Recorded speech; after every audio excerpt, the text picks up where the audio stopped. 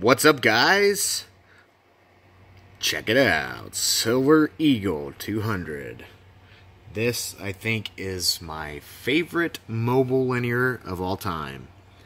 When I was 16 years old, I remember my dad coming home on a summer evening after he'd just poured a great big slab of concrete, collected his money, went to the local CB guy, and came home with a brand new Cobra 148F and a Silver Eagle 200 for me to put in my 92 Ford Ranger.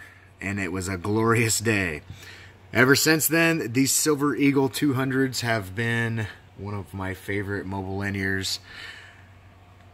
Not to mention, they're solid, great little performers, and they look pretty cool.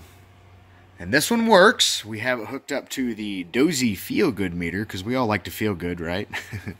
And we're going to push it with the old Realistic Navajo.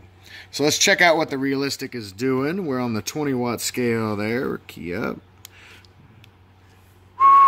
Audio 1 2. Audio 1 2 3 4. Audio 1 2 3 4. So we're not pushing it very much there. It's going to hold right around 2.5 watts, almost 3. So I want to show you, we're not going to put a lot of drive into this thing.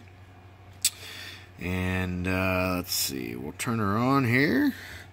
Boom. And we'll squelch out so you can hear the squelch, so you can see the receive works.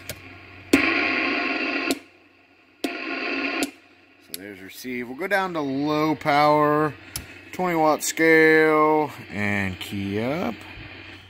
Hang on a minute, my mic's janky. Audio.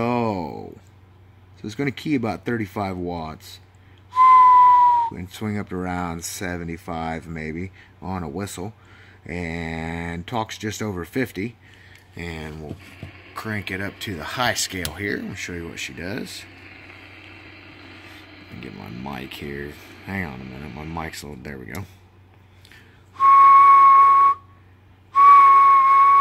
Audio 1 2 3 4. So right around 100 watts. It'll swing up to about 110, 120 on a whistle. But that's what we've gotten out of these things every time I've ever had one. About the same. Just over 100 watts. And they will talk that all day long. And actually, I still have the one that I got when I was 16 years old, and it still runs strong. No joke. Never been changed, never been opened. Still running strong. Silver Eagle 200.